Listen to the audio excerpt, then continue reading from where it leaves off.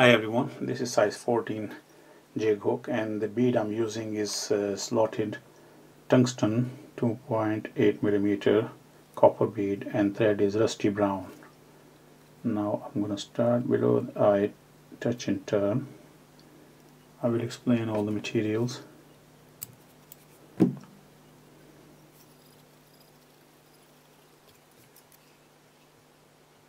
I'm just going to come back just to give a nice shape to the body.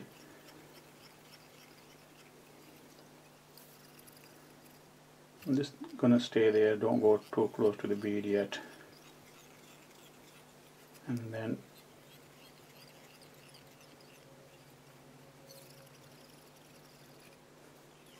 keep going. For the tail, this is actually a paint brush with a brown and black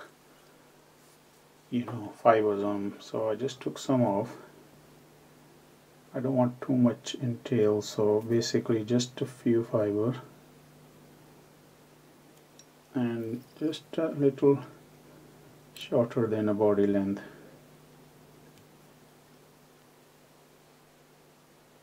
And then keep going around the band because these pattern swims upside down. Now for the body, this is a dark brown elastic, beading elastic actually, and 0.8mm. So if you melt one side and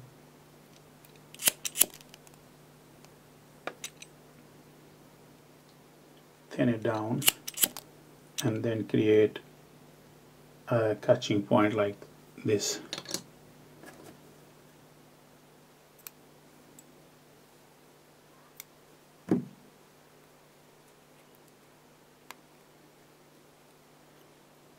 So catch this gently, hide all those materials using touch and turn.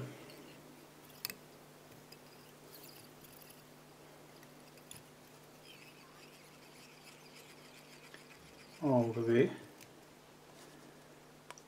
Take this extra one off.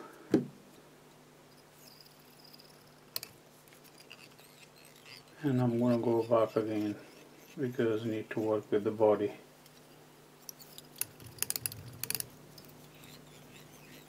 It's a bit uneven here, so making sure just to give a nice tapered shape to the body. Okay, now I'm going to stretch this.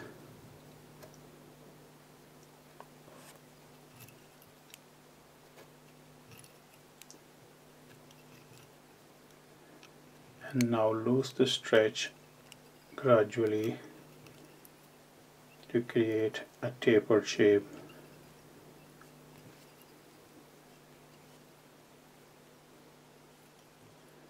Come back because if it's slipping, then because the surface is not even, so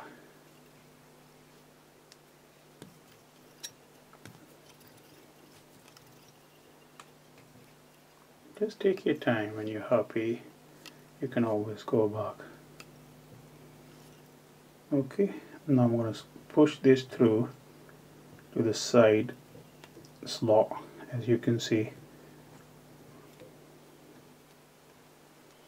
Now it's locked here anyway, but I'm going to completely lock this with a thread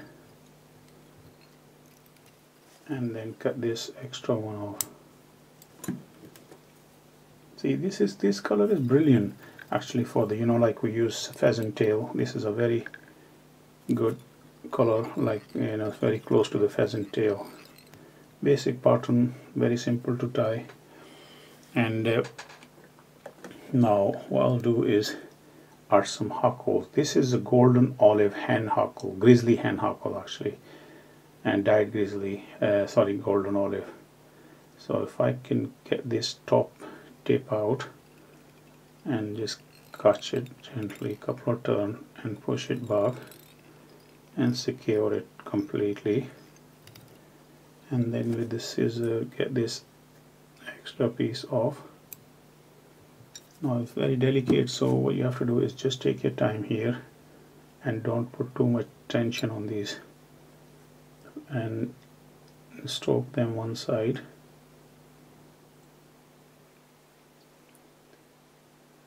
Because of this golden olive makes a very nice natural look to the hackle and represent the legs, you know. I'll show you once I'm finished, and it's only like a 1.5 turn. Once you reach to the stem, that's fine. Now take your time again and then lock it here. Get all these fiber out of the way first.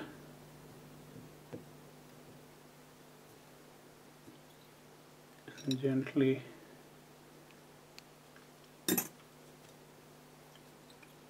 lock it. Take your time.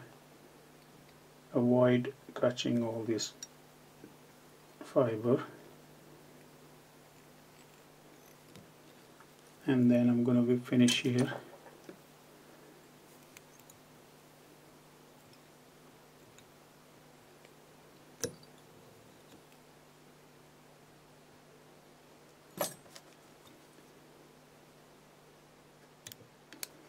Okay.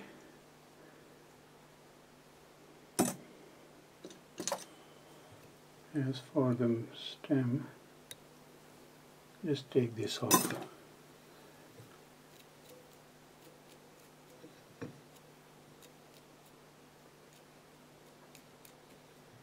Just to check they are spread evenly.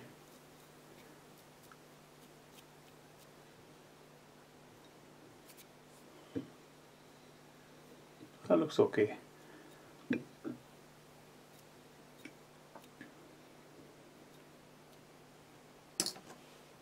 And I'm just gonna add varnish. Just take your time again. Just do it on the bead and slide it down.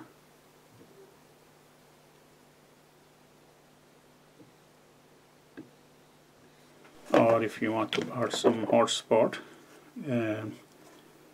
I'll just show you. Color would be red.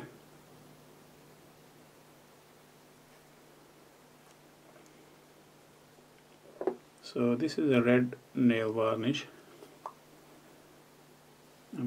Don't be careful with this because it's very tricky. If you get a needle,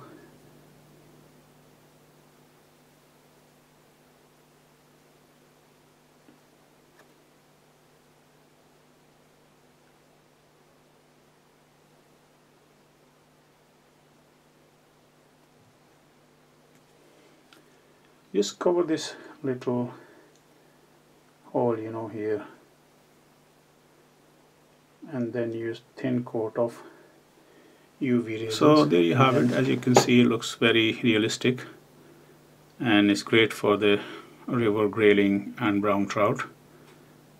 I hope you enjoy this video.